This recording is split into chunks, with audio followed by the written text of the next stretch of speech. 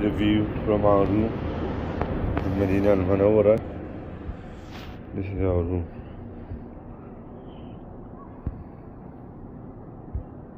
So basically we just come through a small door in Muslim Nabawi, and twice going out the main doors through this way, and took a detour, open this door, this one here,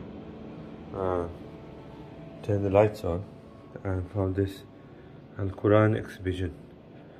It says here something like Abdul Rahman bin Abdul Aziz Al-Saudiyah. So this is one of his Quran that was commissioned, and here is the letter written by Abdullah ibn something. This is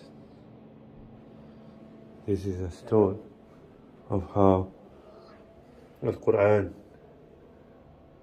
has been written in a ceramic tile. This is an example of olden times how they would write Al-Quran Al-Kareem using these type of quilt type pens. And here is an example of early Quran from, it says, 1449 after Hijri. And there is like the ink pots used throughout the various centuries in writing Al-Quran Al-Kareem, Al-Furqan, Al-Majid. Alhamdulillah. The ink pots, and again at the top, various examples. And this is where like an example gift box Quran used to be kept. Furthermore, here on this side you see one of the early copies of Al-Quran, and here it says it's Masjid al-Haram, how Bab al-Salam gate used to be, and this is Kaaba Qawsain. And further, if you move on, this is early tafsir, looks like it, of Al-Quran. And here is the early picture of Arafah during Hajj al-Baytullah. And here is another early copy of Masjid al-Haram. As you can see here, it's a Mus'haf, as it says on the plaque, is a photocopy of one of the only Mus'haf written by Ali ibn Hilal, who was famously known as Ibn al-Bawab.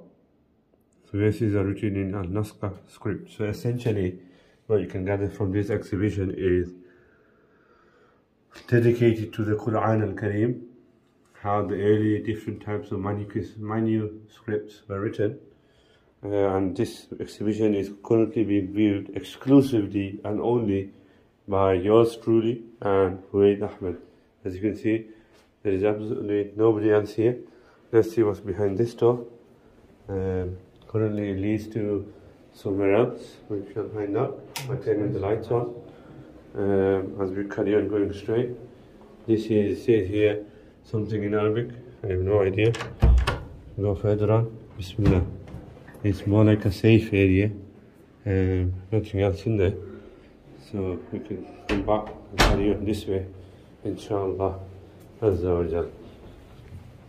So this is a rare access not many people get to see, which we are exploring at our leisure without any sort of restrictions given to us. Alhamdulillah. Here is another room. Looks like it's just a office and nothing else other than that. So here is just a small exhibition dedicated to Quran al-Kareem. Alhamdulillah. So let's see what one of these pamphlets say. It says, let's see in Malay language, but let's pick up an English language one, if we can find one. So basically we're looking for leaflets. There you go, found one. It says here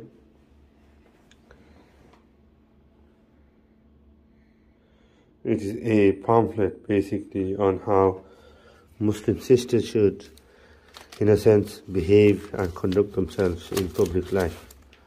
Assalamu alaikum wa rahmatullah. Basically, we are literally in one of the corners in Masjid al-Nabi after the exhibition. Came up this way.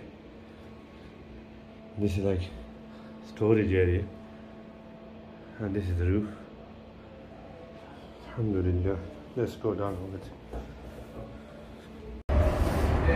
We'll find that. Not shopping shops. Ice cream shop. This one.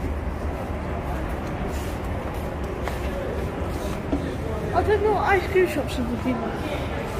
There are. You need to find the Ruskin shop. What's it called? Just look at ice cream.